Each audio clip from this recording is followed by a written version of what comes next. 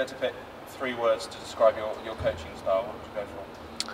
Exciting, commitment, and passion.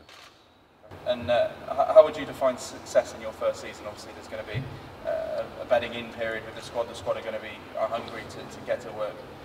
What would you measure that success in after? Yeah, I mean, obviously, you know, from board members, from supporters, success will probably get only measured by winning. You know, for me, first of all, is to get the group united again, establish our style, and to live up to that. You know, for me, it's going to be important that we've got a squad that believe in our philosophy, and also to make the spectators excited, you know, on how we play.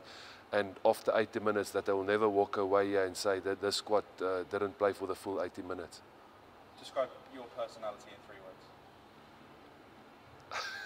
3 words. No, hopefully, like I said, you know, I like fun. I like honest, you know, people, and I like to serve. You know, I like to give back to people and to be among people. And you've obviously done a little bit of research before you've come over. Describe what you know about the Gloucester fans so far. No, I mean, obviously I've heard a lot. I've heard that, you know, they're loyal, they're passionate. We'll know when we lose, but hopefully they'll always stick with you. And you know, to me, the supporters are the heart and the soul of any organisation. If they're out there, then there's no reason for the players not to perform. Have you visited Gloucester in the past? I think you've been here perhaps as a player. Is there anything you're looking forward to exploring? No, I mean, it's my first time in Gloucester, so there's a lot for me to hopefully see.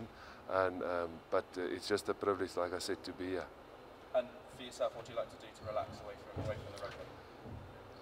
I you know, still like to do a little bit of training and stuff, but otherwise I just enjoy my time at home.